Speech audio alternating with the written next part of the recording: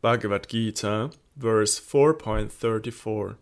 Understand this transcendental knowledge by offering your prostrated obeisances to the spiritual master, who imparts such knowledge, by asking him relevant questions and by rendering service to him.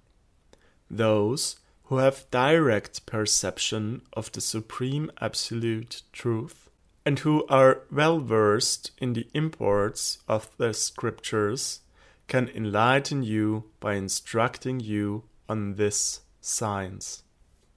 Sarartha-varshini. How can this knowledge be attained?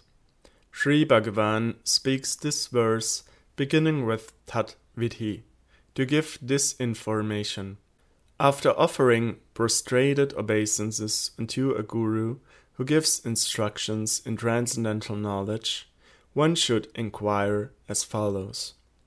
O Bhagavan, Guru Deva is addressed as Bhagavan here because he is Ashraya Bhagavan, the supreme receptacle of love for Bhagavan. The Sadguru, being Sakshat Harit Vena, has the qualities of Bhagavan. O Bhagavan, why am I in this material condition?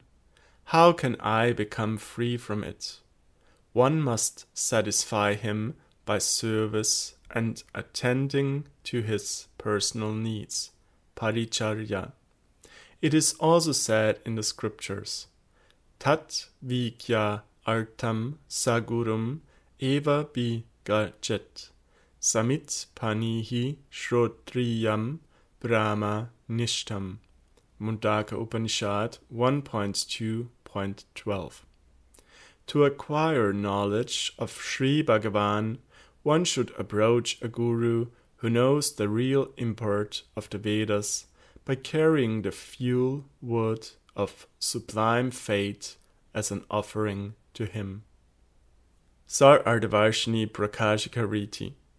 Here, Sri Krishna describes knowledge of Bhagavan as extremely rare and difficult to understand. It can only be understood by the mercy of a perfected soul who is a tattva jnani, one who knows the truth, and more specifically a tattva darshi, one who has realized that truth.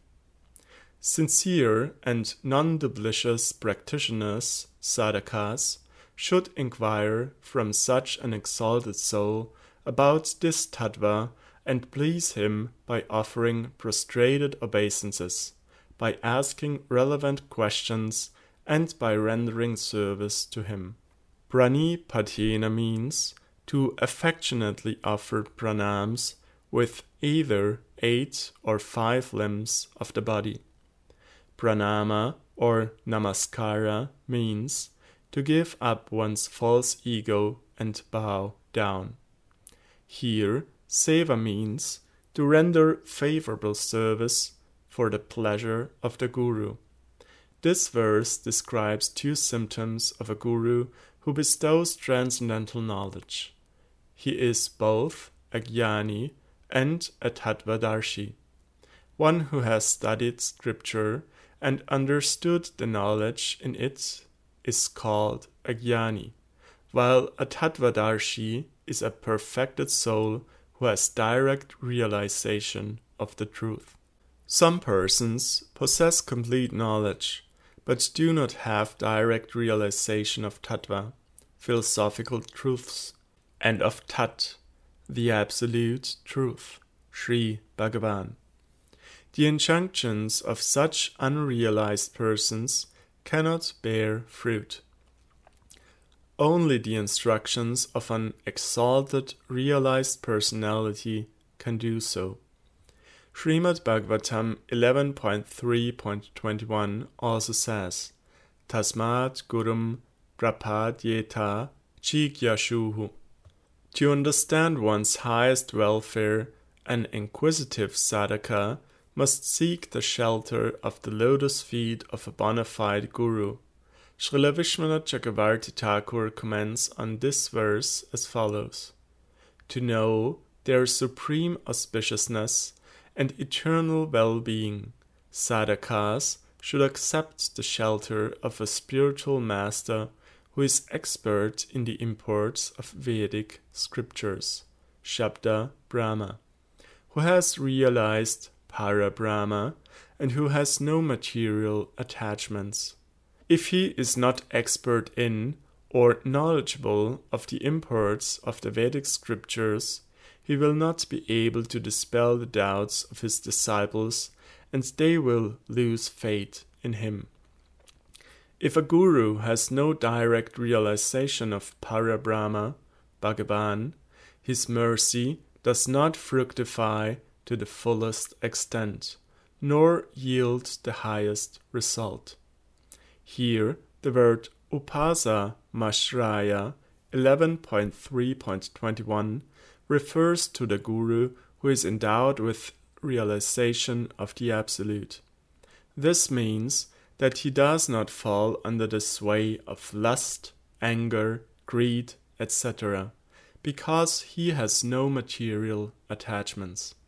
This is further clarified in Shrimad Bhagavatam 11.11.18. Shabda Brahmani Nishnatona Nishnayat Pare Yadi Shramas Tasya Shrama Palohi Adenum Iva Rakshataha. Taking shelter of a guru who is expert in knowledge of the Vedic scriptures, but who is bereft of Para Brahma realization, is like keeping a barren cow. It is useless labor because one does not achieve any transcendental result. Bhagavad Gita states that Shri Krishna is the supreme transcendental reality. There are those who say that the word Tat in this verse refers to the Jivatma. But such understanding is completely incorrect because it contradicts the next verse. Vedanta Darshana also states, Anya Artascha Paramarshaha. One reflects on the Jiva for the sake of understanding the Paramatma. Brahma Sutra 1.3.20. This sutra confirms that the word Tat refers to knowledge of the Supersoul or Param Atma.